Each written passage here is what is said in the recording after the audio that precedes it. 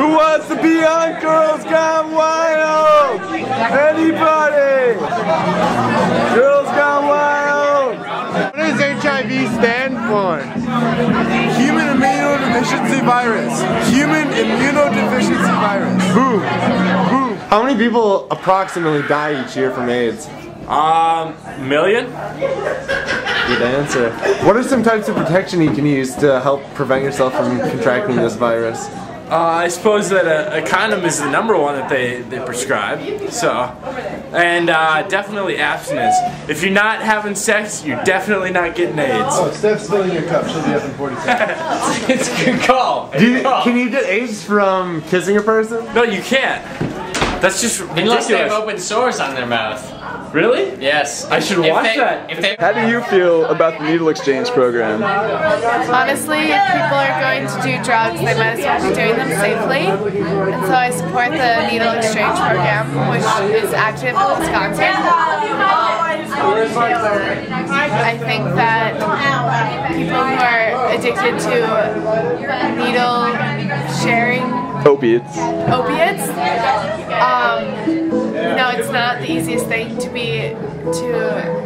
stop, and so if they're going to persist in their drug use, they should be safe about it, and so a needle exchange program is beneficial to our community.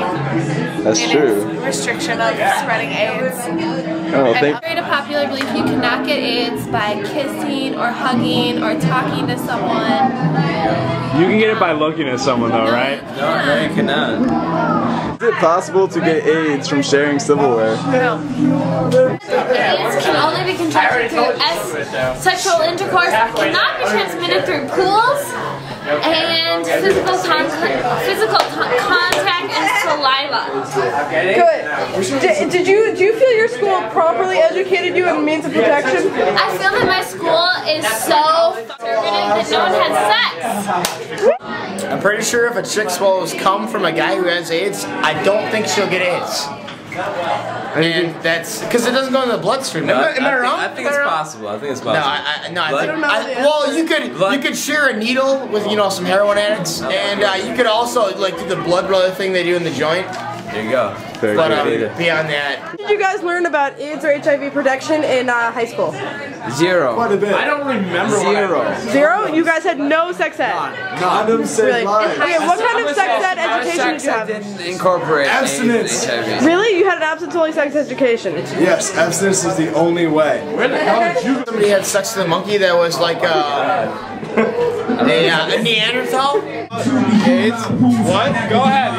I'm gonna answer in the form of hip hop. All right. Good. Okay. You contract HIV. Okay. You can contract AIDS if you don't wear a jimmy. That's right. You know we don't get that silly, but if you share needles, that's nasty. That's worse than if I had a beetle on my skin. That's right. AIDS, you never win unless you're Magic Johnson. But you better wrap up your Johnson before I come out with two straps, Charles Bronson. Where we from? Yeah, the woods of Wisconsin. Is it possible to get AIDS from sharing silverware with somebody who is HIV positive? I mean, actually, yes. I mean, I definitely remember being in health class, in middle school, and them talking about how, if you kiss too much, or if you, share a glass with anyone too much, you could absolutely just contract AIDS, regularly. I mean, it's probably, the number 2 or 3 cause of the spread of AIDS. And it's a real problem. What do you think the number 1 cause is? I mean, I would say probably some good old-fashioned intercourse, if you know what I'm saying.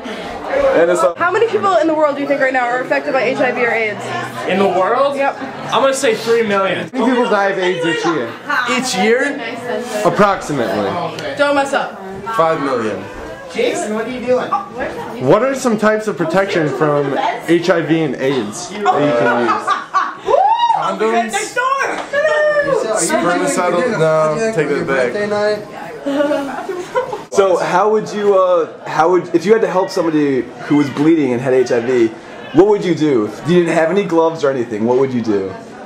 How would I do it? That'd be a tough one. I would probably hope that I don't have any open cuts, and maybe find something to, create the barrier between their blood and me. Otherwise, you know, you might have to, you know, just help them stop the bleeding like any normal person. Put pressure on it, you know? Yeah, put pressure. I mean, that's the way you stop any bleeding. Oh, very good.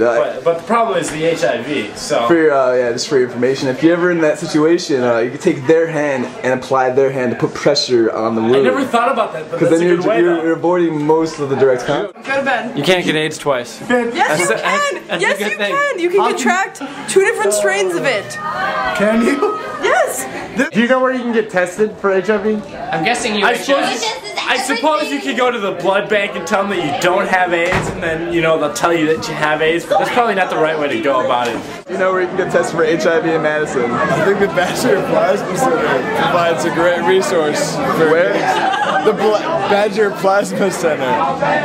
See, I don't know about that. See, I think like clinic. Oh my god, I'm so sorry.